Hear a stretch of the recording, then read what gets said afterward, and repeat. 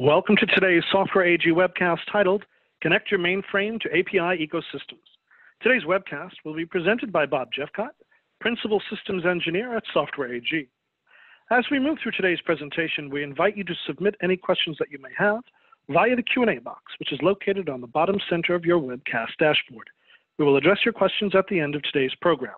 In the event that we're not able to answer your question, your submission will be noted, and today's presenter will be back in touch with you as soon as possible. Today's presentation is also being recorded. This program recording will be made available to you in an email that will be sent to you within approximately 24 hours. It is now my pleasure to welcome Bob Jeffcott. Thank you, Will. Appreciate it. Thank you, everyone, for attending today. I hope everyone is healthy and safe. This is the fourth in a series of mainframe integration webinars. We're talking about connecting your mainframe to the API ecosystems that are out there. In previous webinars, we had talked about how to do that. And today we're going to show you how to leverage those connections to participate in an API ecosystem. One of the things that is essential is today's mainframe. A majority of executives recognize the mainframe as a platform for growth. It still produces 68% of the world's production, yet at a fraction of the cost. You are seeing how critical it is today. You are hearing some news about some of the challenges that some mainframes and older systems are facing these days. But again, your mainframe runs business and mission critical core applications with very, very valuable data in those mainframes. It is the differentiating business logic that allows you to excel for your organization. But the reality is there are more and more digital use cases, whether in the commercial area of self-serve or in the government areas with that same self-serve, trying to do more with less. And the way you can leverage all those mission critical applications in the mainframe is through APIs and API management. And we're going to look at those today. It used to be that the mainframe was the center of the universe. Everything ran on the mainframe. But then that technology universe expanded. First with custom applications with .NET, or even back in the day, VB.NET, and Java and Oracle. Then came along the ERP packages, the SAPs, the PeopleSofts of the world. Then the cloud emerged. So pieces were being taken off in favor of cloud-based applications, Salesforce, Workday, etc. And now you're seeing more and more cloud-based services, whether it be something like blockchain, whether it be all the myriad of cloud services that are available. Slowly, those services were moved off of the mainframe, those capabilities. However, the mainframe is still an integral part of those and can participate with all those other applications very easily. Just a reminder, with Software AG, we have the Web Methods mainframe integration. Our idea is to leverage the existing mainframe functions as reusable services. In previous webinars, we talked about how you could do that at the session level through screens. We talked about how you could connect easily at the code level, leveraging the COBOL assembler, PL1 natural business logic that's out there, or directly at the data level, whether it be vSAM, QSAM, DB2, database, and how you can leverage those in your digital use cases to do newer, quicker mobile applications, web and portal, cloud integration, Internet of Things. So now that we have all of these services, let's talk about the benefits of that. So now I can participate in an integration layer between the mainframe and software as a service, or other data sources, or other packages, or even B2B partners. It's the foundation of your API. It allows you to be agile. One of the complaints that we hear is everything takes so long on the mainframe. If I have to make a change to the program, it takes time. It takes resources. As New Jersey was discovering, those resources are not always available. By service enabling that, you expose those out and allow a variety of different developers access to that information, those capabilities. It allows you to quickly and easily adapt your requirements and change services as you need. And let's look at some of those common integration scenarios that we're talking about, leveraging those services. The first thing that we see is the need to take mainframe capabilities and adapt them, put them together, make changes. And again, we don't have those resources. We don't have the COBOL programmers in the volumes that we may need. So the idea is to create those services and put those services together to create new capabilities or to change the capabilities, change the processing logic without having to touch the underlying code. Similarly, as functions get pulled off of the mainframe, the need to integrate between other applications and the mainframe. So maybe I have a new CRM system. It might be in the cloud, it might be an on-prem, but I need to communicate between that system and the order entry or the inventory systems that may be on my mainframe. And more we're seeing in syncing information between the mainframe and other applications. So it's real-time updates.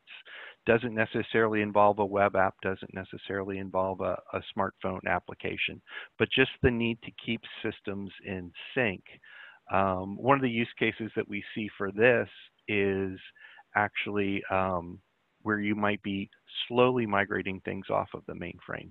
There's a need to keep things in sync together.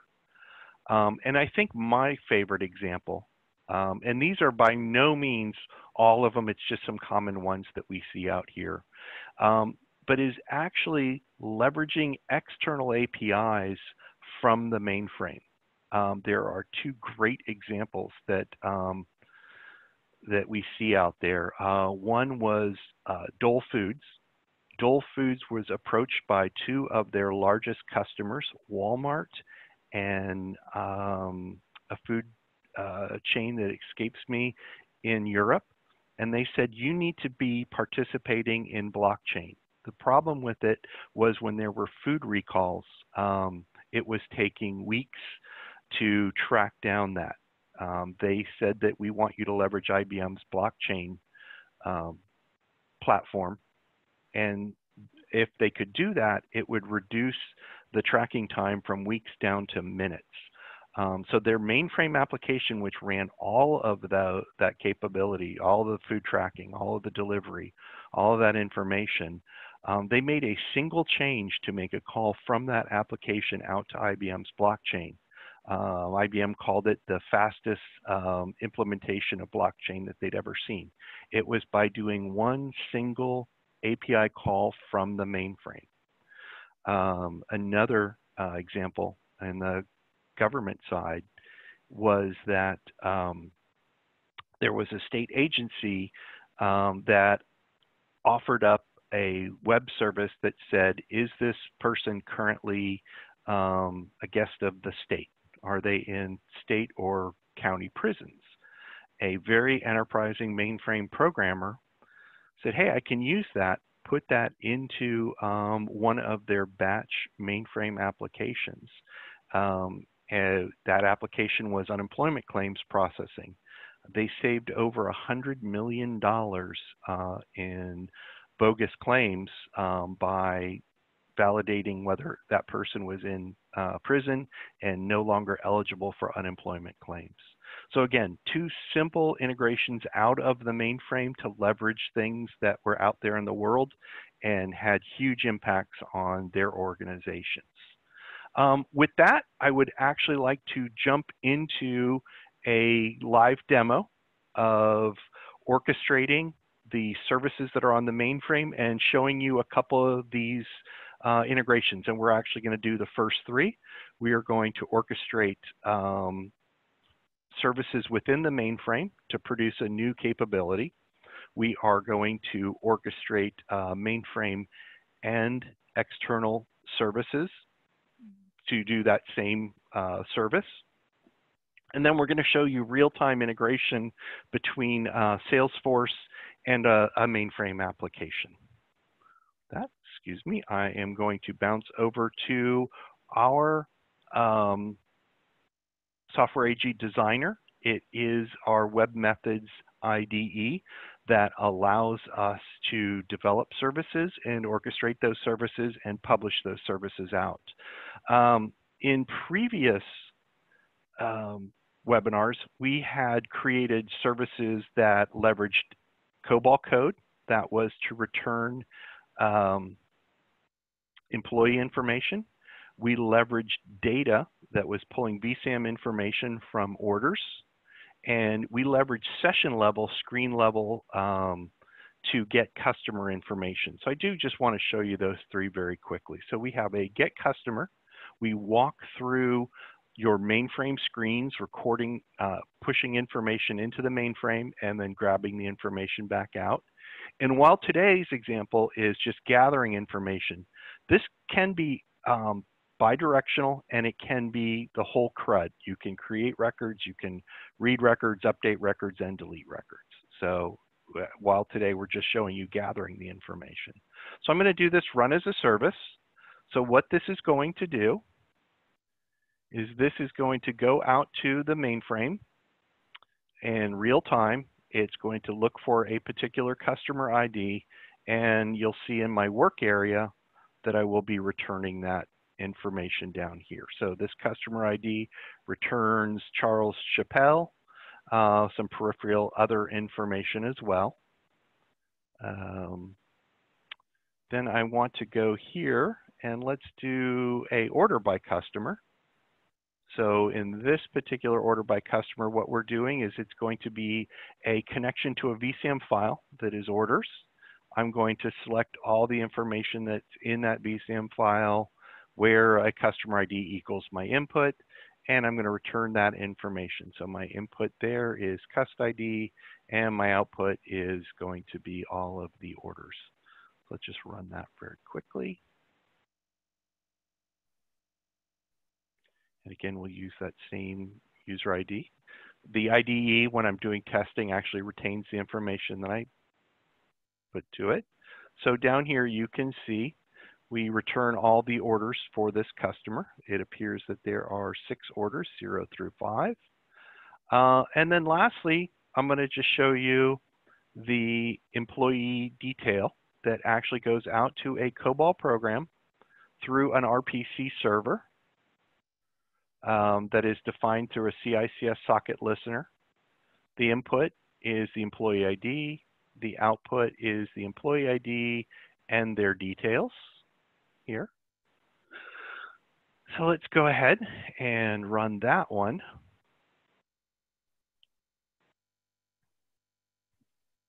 And again, for any of these, I'm going to return that data. Helga Schmidt is going to be the person I'm returning.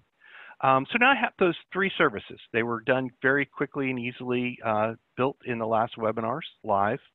But now I want to orchestrate it. So I have someone approaches me and says, you know what, I need a new service that gathers maybe for a customer help desk or for customer self-serve. I want to see the customer, I want to see the employee that is assisting that customer, and I want to see their current orders.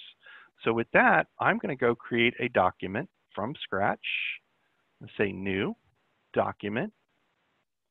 That document is going to be all cust info.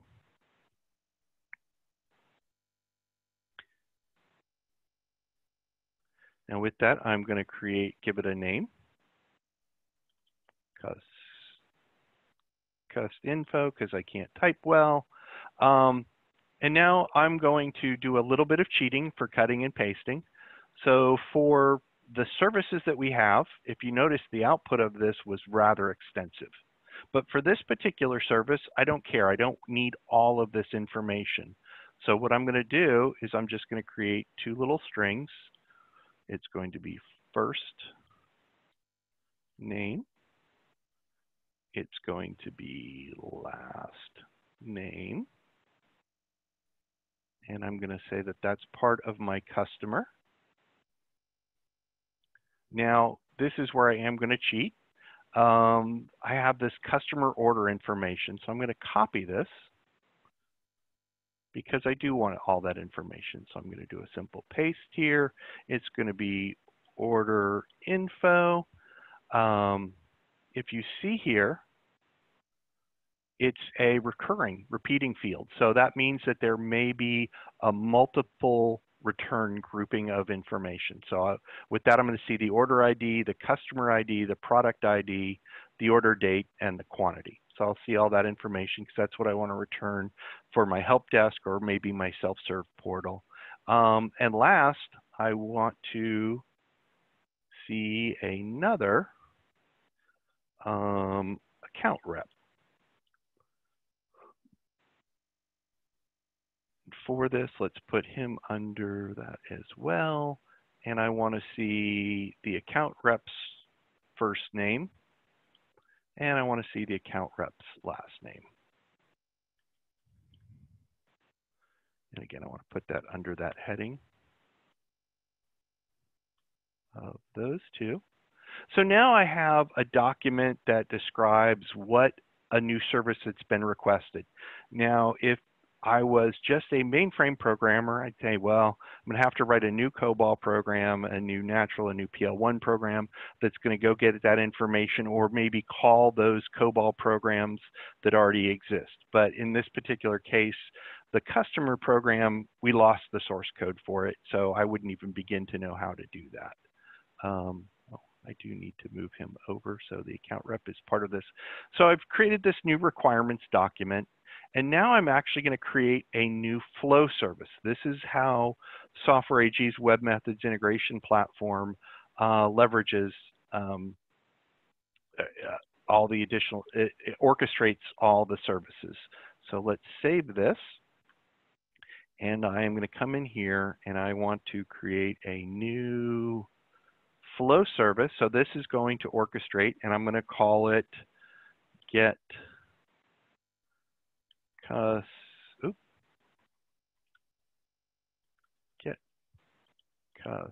info, and I'm just going to leave it blank. Now, the actual language of flow actually just has some drag and drop services. I can map, I can do branches based upon a value or a condition, I can loop through information, I can do repeat, I can order things in sequence, I can do try catch, and I can finally do try, finally, and then exit. So very basic things, but the power is leveraging services that are already out there. So what we're going to do first is we're going to define an input. So my brand new service is going to take cust ID as a input. My output, I'm going to take that new all cust info I created. The nice part is, even though that's my document, I can call it whatever I want. So I'm going to call it cust data, just to be clear. If you notice, it has all this information. Now, the nice part is, since I'm using a reference document, if I change the document here, it automatically changes it here. So if requirements change over time, I can make that change over time. With that, I'm going to go look at my tree layout for this particular thing. And the first thing I want to do is I want to get the customer information. So I'm going to invoke that service that says, get my customer information. So I'm going to go leverage that screen-based session. And what I'm going to do is do a simple mapping from my input to that selected customer ID. Now, my output for this service was all of that information. But again, I don't really want to see all that information. I just want to see their first name. So I'm going to drag that over here. And I am going to see their last name and drag that over there. Do a simple save. And I've now mapped that information. But now the next thing I want to do is see all the customers' orders. So I'm going to drag that next step up there, which is that calling my vSAM listener and getting that information. So I'm going to use that same input because my input for this was customer ID. So I'm going to do that. If you notice here, there's some credential overrides. There's some connection overrides that you can do. So if you're doing this where you have to pass a separate user ID password, you can do that. Or if you're doing it from test to dev to prod, you can do that as well. Now my output here was results. Now the nice part is because this results maps back to what I built for my screen here with order info, I can simply do results to order info. And it's going to map because all those fields map the same. It will automatically map that for me. So now I've gathered from a session level integration, my customer information. From a data level integration, I've got my vSAM data that I built using SQL. And last, I want to get my employee information. So who that customer rep is. From that, and I have to, now one of the nice parts is it keeps my data, all that data that I've had, even though I'm not mapping it to my output, it keeps it here. So what I'm going to do is do cheating because I do need an employee ID, and I do know that person type is actually equal to that person's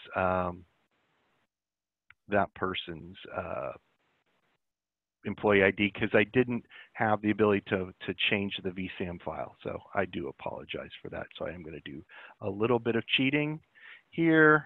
I'm going to go person type up to employee. So that's going to pass a 1 because that's a valid employee ID. And again, for the output, so what I'm going to put back here is to my record,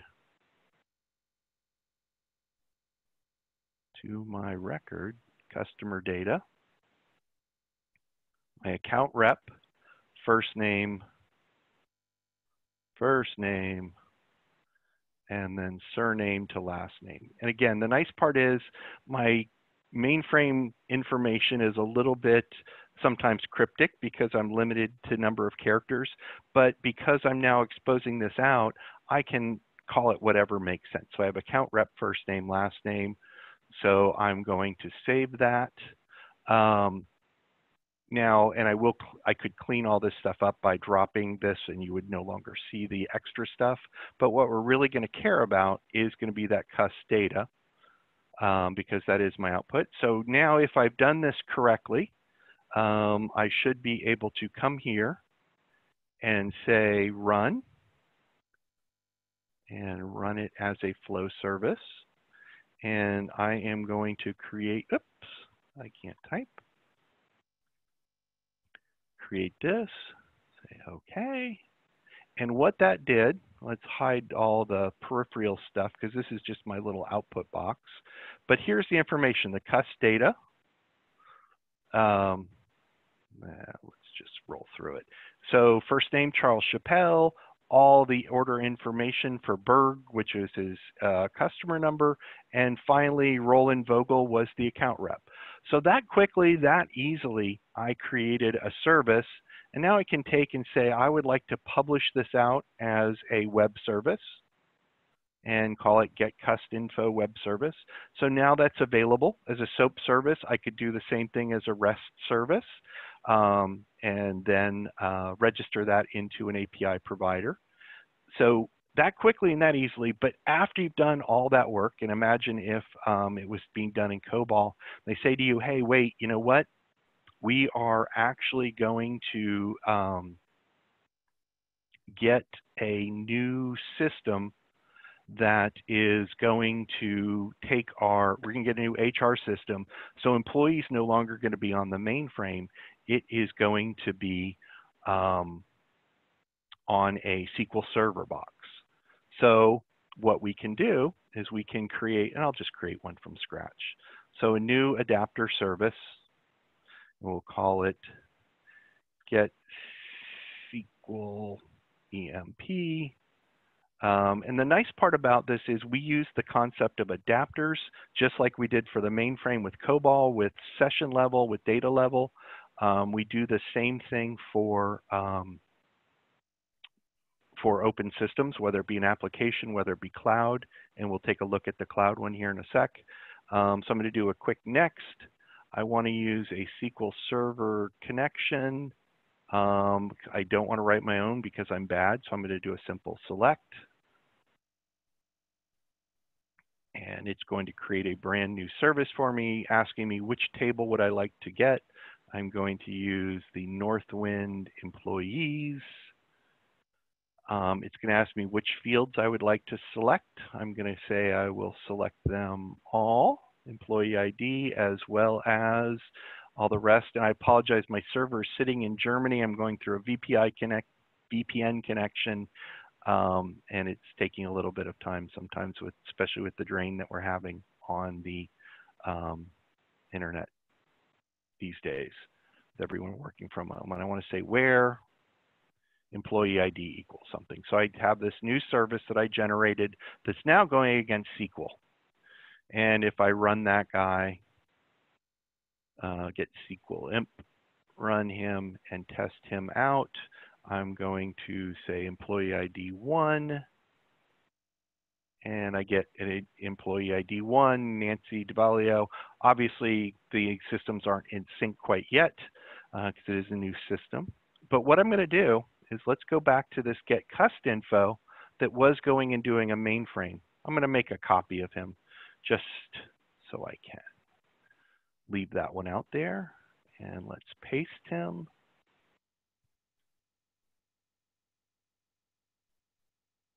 There we go. So we have get cust 1.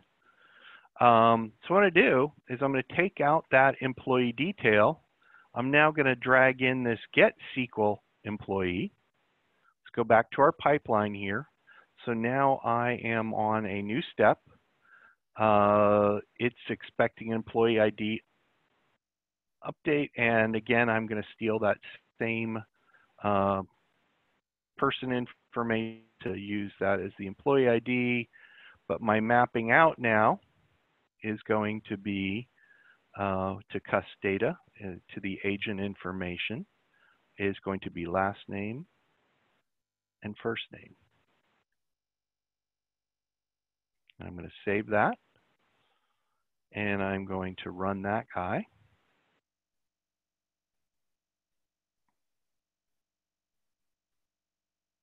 And because it is a brand new service, it didn't save that, but I'm going to still go with the Bergs.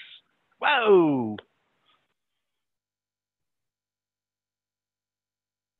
I'm not sure why that blew up. That's why you don't test these live. Let's do a different one. Get SQL. Oh, because I was trying to mismatch the strings. Never mind, that wasn't that. All right, so I will do a little bit of cheating here. I'm going to put that back in. We'll, instead of mapping, because I was trying to map a string to an integer, I'm actually just going to cheat really quickly and fill in that value. But again, let's map that guy out. The results are going to map last name to last name, first name to first name. Save that. So I apologize for a little cheating. The systems didn't match, and I don't want to take the time to do a translation from an alpha to a numeric. But we will run this here as soon as my VPN connection lets me talk to Germany and back. And then we'll do one more example, and then we will give you back your day. Please talk. Okay, so let's not blow up this. So this time I didn't blow up. Let's hide the outrec, but cust data. So now what I've done is I pulled that new information from that new system that quickly and easily. So that gives you the ability to update and adapt. We're going to go through one more demo here. If you remember from our PowerPoint, we talked about syncing information.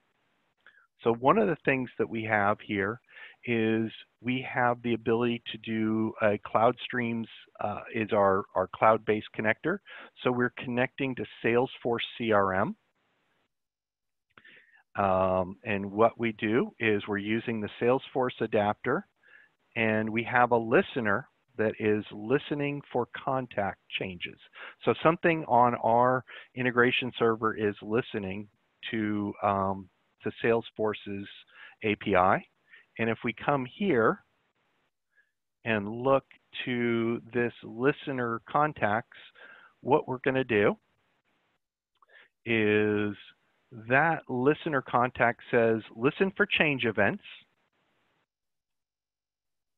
and listen specifically for changes in the object on the Salesforce side contact. And what we do when we get those is we want to invoke this service called log contact. So if we come over to our service for log contact, what that is going to do is that is actually going to execute a mainframe natural program that will update the employees file. And so I'm going to bounce over here really quickly. I probably have timed out, but just so this is a list of employees. So you see we start with 1009876 and it's Mark Jones. So what I'm going to do is come over to my Salesforce, and I've set up a change data capture that says identify changes to anything in a contact entity. So I'm going to bounce back over here, and I'm going to add a new contact, and I am going to call it Bob Smith. And again, this is a demo Salesforce, so I was not allowed to add my own personal fields. So I don't have an employee ID. So what I am doing though is I am mapping the title to an employee ID. So 0, I'm going to do a save. And if I bounce back here and I have not timed out, I now have that exact same change that was done in Salesforce is now reflected back on my mainframe. So that's a way to do the integration between your mainframe and other systems, whether they be cloud-based, whether they be on-prem based. With that, I do want to talk about one more thing, and then we can get to Q&A. So we did talk about these different integrations, but now that I have these wonderful APIs, you build it and they will come. So we're starting to see, that the mainframes are being stressed, that the mainframes are being challenged when you do have these APIs. So we want to talk a little bit about some governance considerations. First and foremost is security. Who can get into these APIs? What authentication? Different audiences may have different authentication requirements. Are my SLAs being met? Are my results being timely? What policies are I enforcing? What types of security, what types of information can I see? How often can I access something? What logging can I do? Not only can I say who can see what, but what did they actually see? I know with a lot of our CGIS type implementations or criminal justice, they can go back years and say, tell me everyone that looked at this particular case and what information they saw. You have throttling considerations of, people are getting hit, from external sources, whether it be for data mining, whether it be from denial of service attacks. So you want to be able to do that throttling. Mainframe, when you open up those resources, sometimes those resources are getting hit even though they're fairly static. So you may want to consider data caching. And then just API considerations, virtualization, hiding that back end endpoint, versioning. If I expose something out and I want to change it, people may want to still be able to use the old version because they're not able to adapt to the new version. Also, it may just be a case of analytics. Who's using what? What services aren't being used? What are being hit the most? What are throwing the errors? What do I do when there's an error? So those are all types of considerations so that when you build these APIs, you want to have an API management. Ours is the API gateway. What that does is that allows you from a web-based application to manage your APIs, to see what's out there, to authorize and make available, to do policy enforcements that we talked about, both inbound and outbound. You know, those services may return something that you don't want in a not so user-friendly format, so we can change those. And again, that ability to do API analytics to see who's doing what. And with that, if you want to see or learn more, you can simply go to www.mainframeconnect.com and learn more. And with that, I'm going to turn it back over to Will for questions and answers. Bob, thanks. Early in the program, you had made a mention about doing earlier webcasts. And so a question came in that said, was there a previous presentation that created the services EMP, DETL, et cetera? Yes, there was. It was the COBOL API enabling your COBOL application. One of the things that Will mentioned in the top of the presentation is that you will be getting an email with the link to the recording. You will also in that email get a link to all of the previous recordings. So there was a recording on API enabling your COBOL. There was a recording on API enabling your session level data when you don't necessarily have the resources to access the COBOL code, or it's missing, or it's just too complicated because it might cross several different COBOL screens, or that. And then there was a data level integration. So all of those previous ones will be included in the link that you will get within 24 hours. Okay, very good. The next question I have for you, how does this apply if our long-term goal is to get off the mainframe? Sure, great question. So, you know, we have all heard the horror stories of those rip and replaces, you know, where it's a big bang and there are, you know, 9-figure failures. What this allows you to do is to build services that are on the mainframe and then slowly replace those services. We had a customer, a state customer that did that in the Southeast. They actually had 2 different applications. One, they did the service enablement, and then they slowly replaced that backend mainframe with SQL Server.net. The other application was a big bang. The one done with the service enablement and slowly replaced was on time, on budget. The other one went through multiple SIs and went through 9 figures worth of dollars before they actually finished it about 10 years late. The other thing that we looked at was that real-time integration between an external system and the mainframe, and that allows you to chunk off the pieces of your mainframe without disrupting the overall application. So those are 2 different approaches that people have taken to slowly, safely, securely get off of the mainframe.